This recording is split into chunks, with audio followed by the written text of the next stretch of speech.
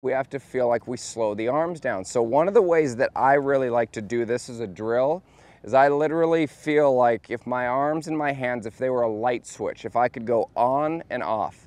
I'm gonna start out with them right here. I start out with them on, and I feel like right here I just turn them off and I just move the body, and wherever the club goes, I just let it go. Okay. I'm gonna make sure I feel like this gets out of the way. My arms are basically turned off, my arms and hands.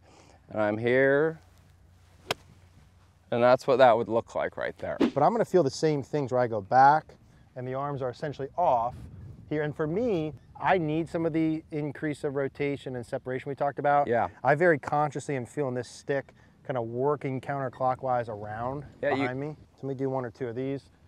I feel like they turn off. Arms stay back and the pelvis is working around, slowing down the arms.